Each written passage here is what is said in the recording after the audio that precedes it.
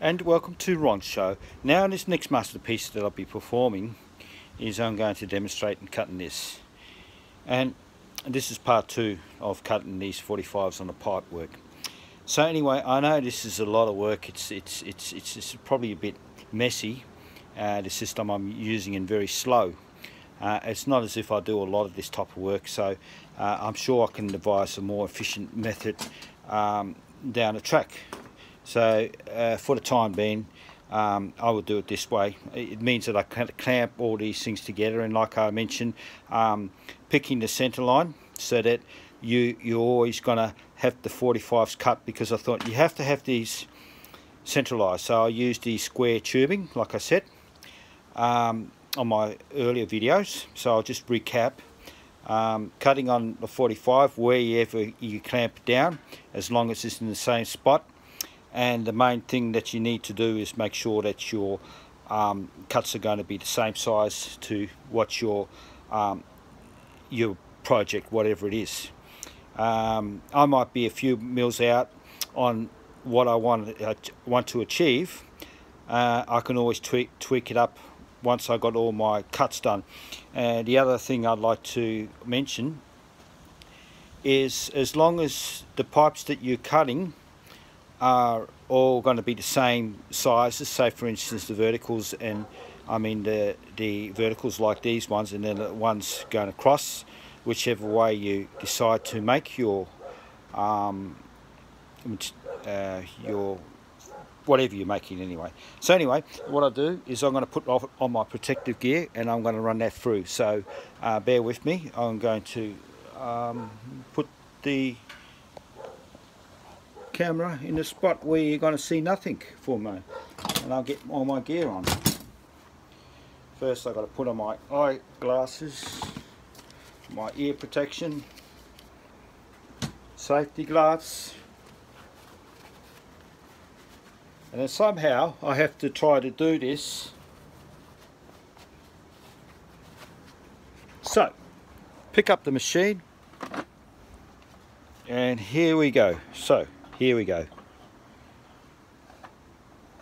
I'm going to nick that corner, aren't I? I just nicked that corner, darn it. Anyway, here we go.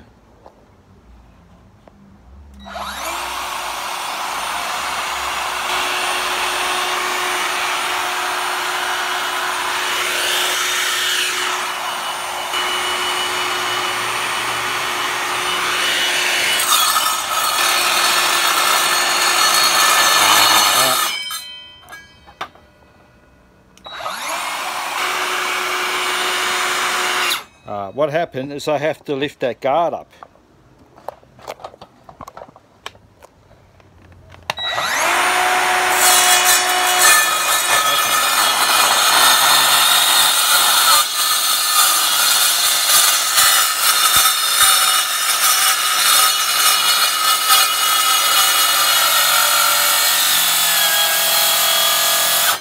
What's happening is, because I'm doing it one hand, I'm jamming a little bit. Do you see, that's where my last cut, see, I just touched that one. See, just a little touch there. And that's coming off fine. But that's all I can do. I've got to use two hands really, because it was just jamming up. Because what's happened is this piece here, I'll just put this down. This piece here is slightly higher than that. So then it's running across there, and that's the reason. If I had two hands I could just lift it up, but I want to get that consistent mark. So let's see how well I've done on that end piece, whether it's going to be my desired size. It looks pretty well. It's within, you can see that mark there, that's my desired mark. I'll just take my glove off. I'll just hold it one hand. See, that's, wait a minute. So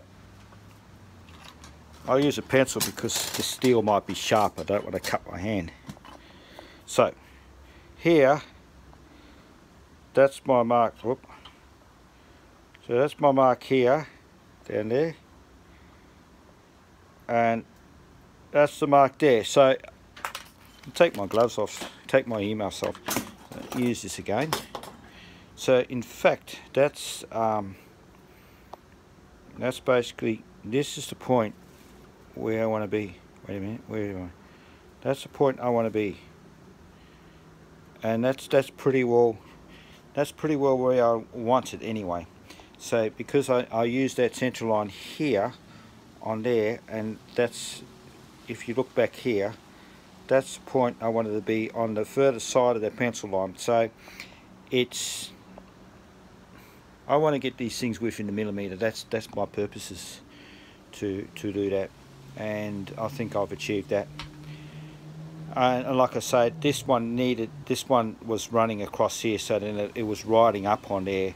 I could have stabilised a little bit, because using one hand I would have kept that base plate the same level as that, so then when you run it across it'll cut, and I think that's the reason it was just binding a little bit on there. These saws are really good because they would stop, they won't allow you to jam it, so they're not a bad system. And this tubing is, it's hard to tell, but it looks to me that it's only about 2 mil. I don't even know if it's 2 mil thick, so it's going to be a bit fine welding.